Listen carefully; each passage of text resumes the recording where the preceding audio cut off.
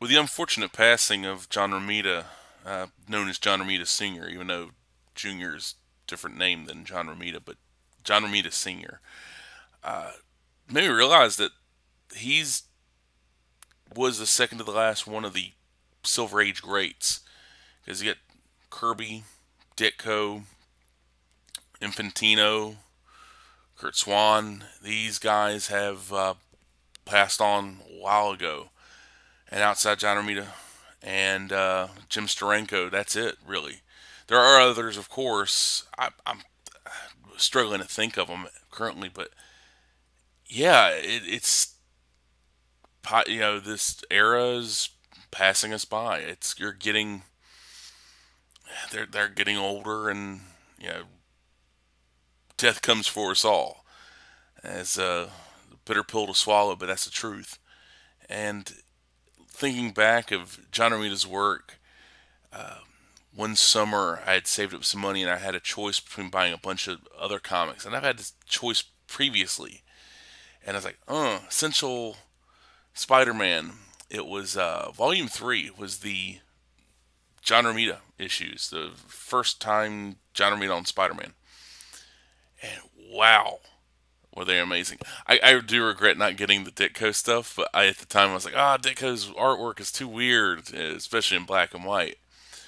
But it was also because John Romita drew beautiful women. Ditko's women, they were interesting. I'd never call them beautiful though.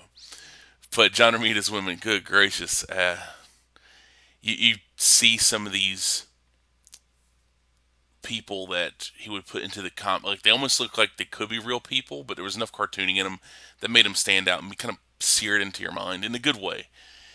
But it's it's kind of it's a bummer. It really is a bummer. And then also the passing of Cormac McCarthy. And I know people are like, well, what about Treat Williams? I really enjoyed his work too.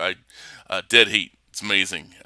Same thing with the substitute. No, I mean, yeah, it is. People, yeah, people pass on. It's like, well, he wasn't his guy. Don't even do that. It's pointless. But yeah, John Romita. Wow, it's just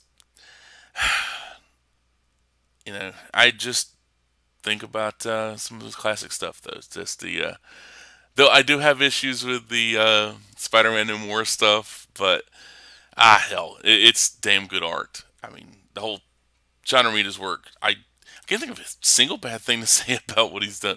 I mean, he was like the head of the art director for Marvel, and kind of kept things in order, and I guess people turn their work in on time. That whole bullpen stuff, you got to suss out what's reality, what's fiction. Kayfabe. Like wrestling, it's like all the bullpen, we all work together. In reality, no, there are a lot of these people working from home.